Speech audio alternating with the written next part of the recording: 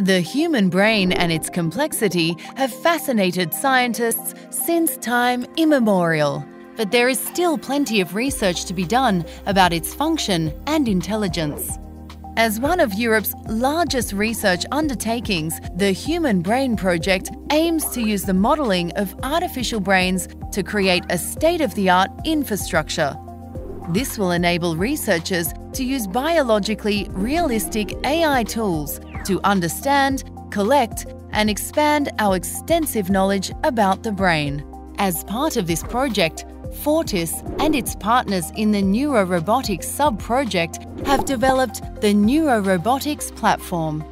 This platform is a unique robotic simulation software to connect and control spiking neural networks with virtual and 3D robots by using various models.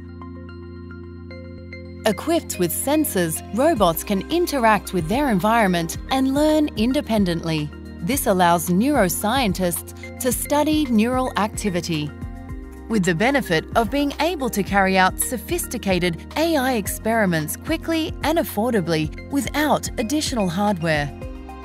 Fortis has been managing the project team of software developers throughout Europe for 5 years. Thanks to efficient quality assurance, cutting-edge agile online management processes, and continuous integration, the Institute has succeeded in advancing development of the software in an academic environment and taking it to a new level.